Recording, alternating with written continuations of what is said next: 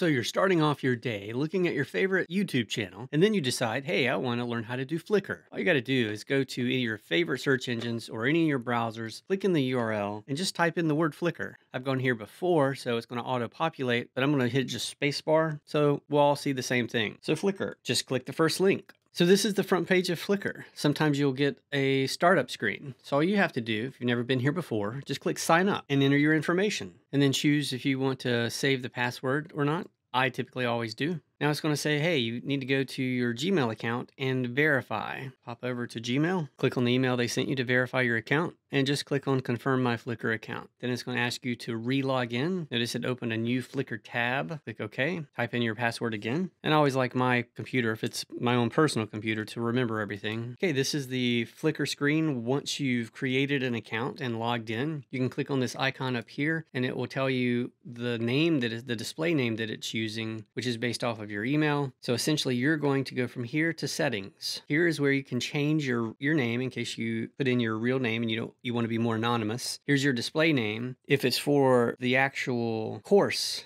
that you're taking where I'm grading your work, remember to make your display name some derivative of your name. You can still keep your anonymity. Just if it's Jane Doe is your name, make it Jane D 21 or J Doe 21. You kind of get the idea of how you can keep it kind of anonymous, but also give me an indication of what your real name is.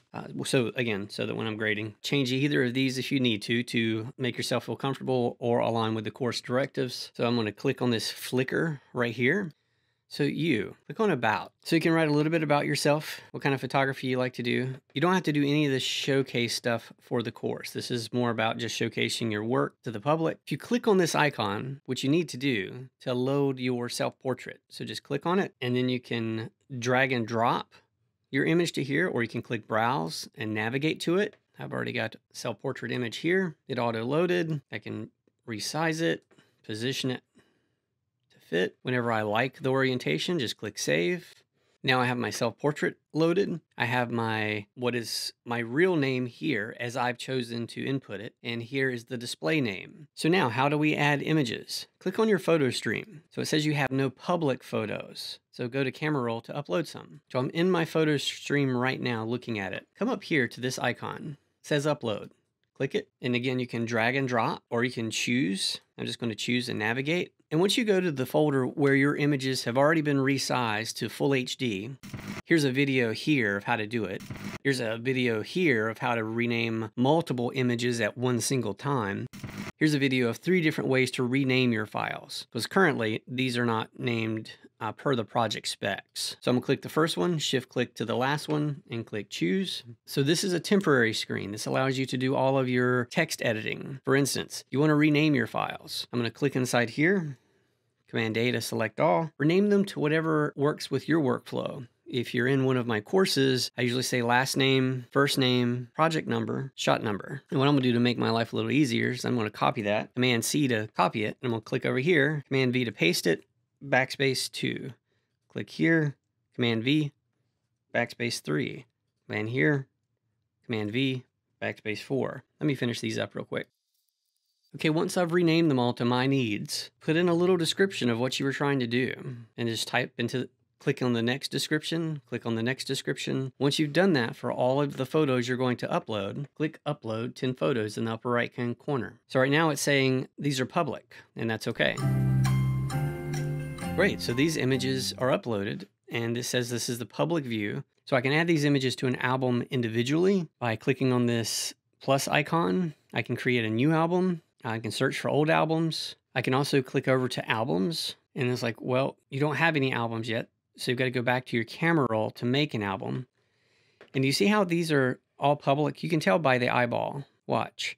If I click that eyeball, I can change it to private, friends only, family, friends and family. Select public to share with me at least. I'm just going to select all because I want them all to go to an album. That's going to pop up this little dialog box on the very bottom here, and just very simply choose add to album. And it's going to say, hey, go search and find the album to add it to, but I have none, or I know right away I want it to be in its own new album, so just click create new album. And here, name the album what's appropriate for whatever image group you're uploading. For this example, I'm just going to name it, give a short description of what the album's about, then click create. and click Done. So once you've done this part, just go over to Albums, and there's your album. And you can share these albums with friends or family. If you're in a course, you're actually going to share the specific album with me. The reason we're putting these images in albums is it simplifies this, because your photo stream, right now, there are only 10 images in it, but eventually you might have 1,000 images in it, and there'd be no order to them except the chronological order that you uploaded them. So again, with albums, it allows you to sort your best. It allows you to share with people. So let's go take a look at this album. Remember, you can always hover over the project name or the description if you need to re-edit something, and it'll allow you to do that, and click Done once you're complete. So how do you share this album? There's two ways. You could come and click on this URL bar and copy this really long URL, but a much easier, quicker way to do it. Flickr makes it very simple to share. Just click on the share arrow. This allows you to share the album, and it automatically gives you options to share it at 4 of the most popular social media sites, at least at the time of this recording. It auto selects the shortened URL. So all you have to do is hit Command or Control C. So it copied that auto highlighted link. This is the link to that exact album. And now you can go post it in an email, post it in a YouTube comment. You can post it pretty much anywhere. But remember, that's how you get your album link. Hope this has helped. If you like this video, make sure you whack it, smack it, and crack-a-lack it. Yes!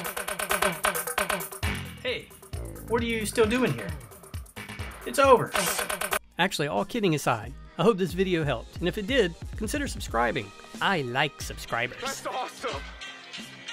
What? You just took one in the jugular, man! Whoa! Yes! God. Oh my God, I did! This is... Hey, you stayed to the end. You know what that means? You're awesome. I'm talking about you.